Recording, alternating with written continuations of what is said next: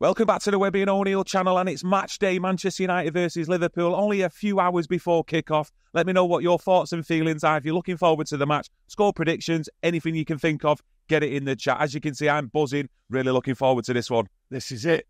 This is the rivalry. Can't beat it. Got to go at Liverpool today. Have to take risks, no matter what. We have to beat them. They're coming to Old Trafford on the back of 2 wins. United disappointing at Brighton. Won the first game, but they've got to do more. And I expect risks. I expect changes today. I expect Ligt in. I expect Zirkzee to come in.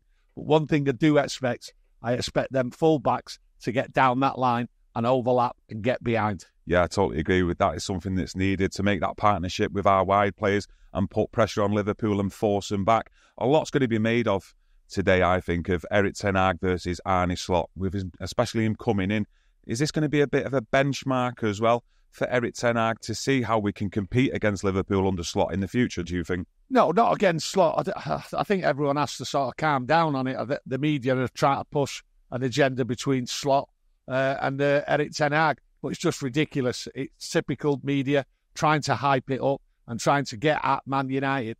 They've gone at Erik Ten Hag all last year, the year before. They don't think he's fit enough, good enough to be a Man United manager. And they're all hoping that Slot turns Man United over today. They've had 2 wins. They want to make it 3rd. But Man United are going to stick it right up them today. I cannot see United getting beat against Liverpool. I think Liverpool have had 2 easy games. United really should have done better. They haven't, but the pressure's on. But I think United will take the chances today. And I think the mood in the camp after the transfer window and what's happened with United, with what's going on with the vision, I think they'll take it to Liverpool. And Liverpool, remember, came to Old Trafford last year.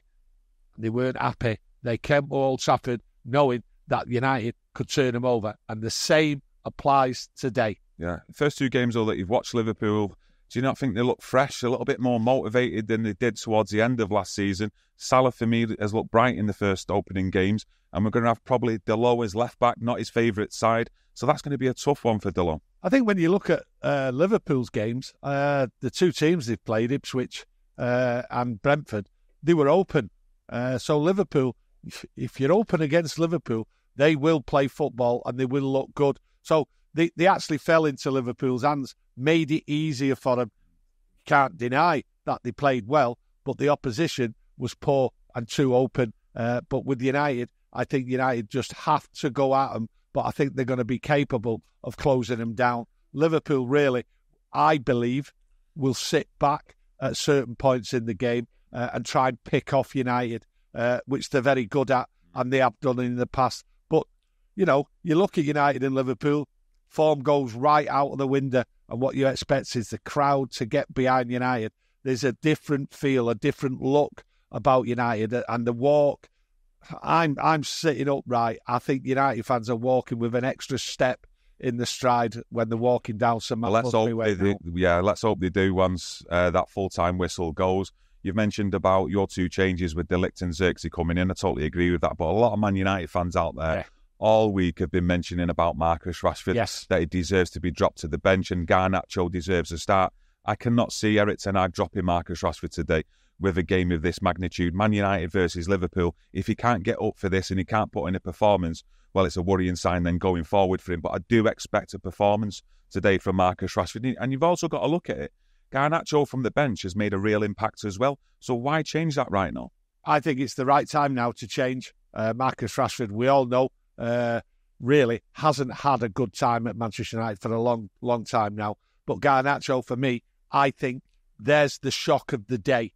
Garnacho to start before Rashford. I think Rashford will be on the bench and quite rightly should be on the bench. He's not performed as he should or as people expect him to do. I think he just needs a kick up the backside and put on the bench. We've seen players last year at the start of the season and the year before with Erik Ten Hag, bang, after 2 games get dropped. Again, we're in that situation where we should have more points and all that. And there is a shock to the system. And I think today, Rashford is the shock. He's on the bench as far as I'm concerned. And Garnacho deserves to be on there. I think Garnacho being on the pitch will actually frighten Liverpool because he's unpredictable. Yeah, no, I do get that, and it's a toss of a coin for me, but I just don't see a game of this magnitude, Erik ten Hag, to make a change like that. Don't get me wrong, could be wrong, could have egg on my face, and Rashford comes on for the last 20 minutes, and that's one of the best games we've seen for a very, very long time, and let's hope he does if that was to happen. But I just think with Garnacho as well, why change anything at the moment when he is coming on to the pitch as a substitute and he is making an impact? And we will need the substitutes at some point against a very good Liverpool side. So, the midfield area with Manu, Casemiro, Bruno, let me know if you think that's the combinations that will start. Yeah, I think it will be. They're enough nailed on. So that's going to be a tough game for that midfield as well. And let's hope they all stay compact and we can also get forward and get in Liverpool's faces. Well, we've got to hope that midfield stays compact. It's been too wide open at times. We all know that. But you look, you talk about the substitutes. Erik ten Hag has to get the substitutes right. I've mentioned it previously. He has a problem. He did have a problem at times with substitutes. But looking at Rashford on the bench, if Rashford's on the bench and he comes on, that in itself will cause Liverpool a problem.